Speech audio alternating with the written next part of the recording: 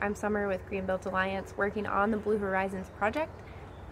When residents are looking for ways to save energy and money, we love being a resource, and we typically give you a lot of options, variety of options available to you, including programs from your utility. So here in the Asheville area, we're primarily served by Duke Energy Progress. They have a program called EnergyWise Home, where they come out and put a device on your heat pump or your water heater, and each device you install, you get a bill credit, and it just helps kind of manage the peak demand by flipping a switch on and off. I'll link it in the description below so you can read. There's a ton of information on their website. But I signed up for the program. I recently bought a house and decided to do it. I could have done it as a renter as well, but I didn't. So I'm going to show you what it's like to sign up and how my installation went.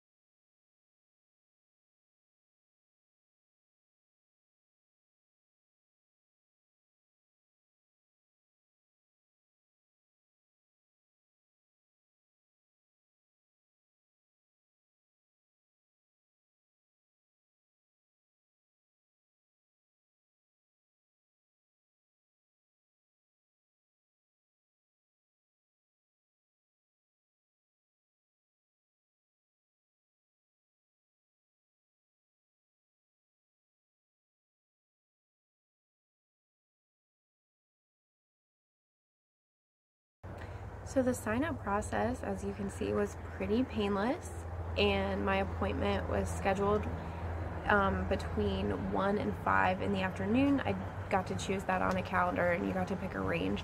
I expected an annoying afternoon of having to wait around for a technician, but I got a call at 12:55 that he was almost at my house, so it was right at 1, which was really awesome. The install for 3 devices took a little over an hour, and when the technician left, he gave me a brochure of information, frequently asked questions, including when the devices would be activated, because it is just at particular times of day, and it depends on winter versus summer. There's 2 different programs, at least for Buncombe County, that depends on the season as well. So he also told me that once he entered in the installs were done, that it would register to Duke in about 24 hours.